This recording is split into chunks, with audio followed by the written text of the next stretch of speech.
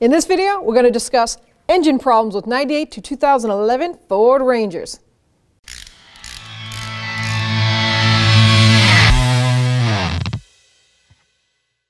Most common problem to start with is a coolant smell, coolant leak. You get something, you can smell it, see it on the ground, catch it before it's too late because it's a simple thermostat housing. Plastic thermostat housing on top of a plastic intake. For some reason, I can see them, I've taken them off and they're warped, they're twisted. They do make aluminum aftermarket ones, but you can get the kit, real inexpensive, do it yourself. Fix that before you have any overheating problems, because if you do, you could be looking at a lot more expensive internal work just for a simple thermostat housing.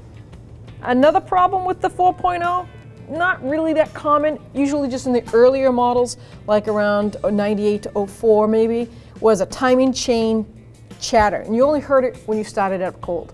You'd start the car up and it sounded like a metal chain just wrangling. Nice sound, right? Well, anyways, that's what it sounded like, and it only did it when it was cold. Easy fix, because these are not interference engines. So once again, you don't want to prolong it, but I said easy fix, it's not an easy fix. You have to take the engine out to do it properly and to get to everything clean and access, because the oil pan has to come down, cover has to come off, cam and cranks, all the pulleys. So it's quite depth job, but the good news is if it does break or jump time, the valves do not bend.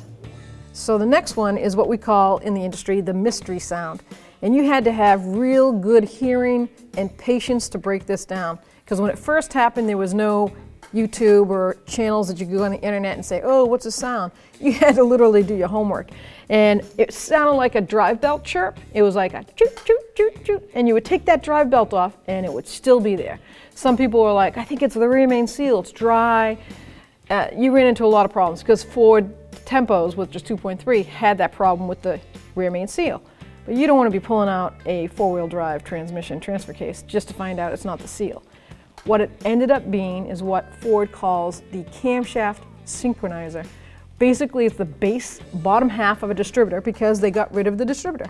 They had they had a coil with wires, and that distributor shaft still ran the oil pump, and sometimes they put actual cam sensor on top in the beginning, kind of like your Jeep.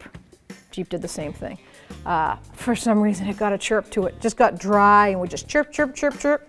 And you would just take the whole thing out and you could replace it, lube it up, or live with it. Wasn't really dangerous, just pretty annoying. All right, let's talk about IAC valves, idle air control. Common in a lot of vehicles, especially when they first started coming out with IAC valves in those year ranges. Plastic intake, IAC, plastic stays cool, doesn't heat up, carbon sticks to it.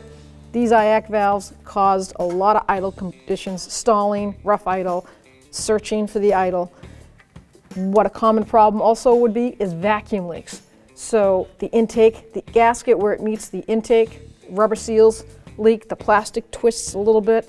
Common elbows, vacuum lines like these elbows here, for some reason they just snap off. Well, it's plastic, so it's plastic under a car that gets really hot temperature and the plastic would just disintegrate and break. So PO 171, PO 174, very common codes to come up for a vacuum leak. It would say running lean, running rich. Look for a vacuum leak. Some people use smoke machines. If you have one, go for it. Another good way to do it is a shop vac. Reverse it so that it blows out the hose instead of vacuum. See if you can rig it up to blow on this intake right here. Open your throttle body and then use soapy water and spray with the soapy water and it will blow bubbles.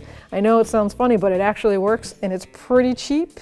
And you always have a shop vac already, so just use it. So hopefully you enjoyed this video.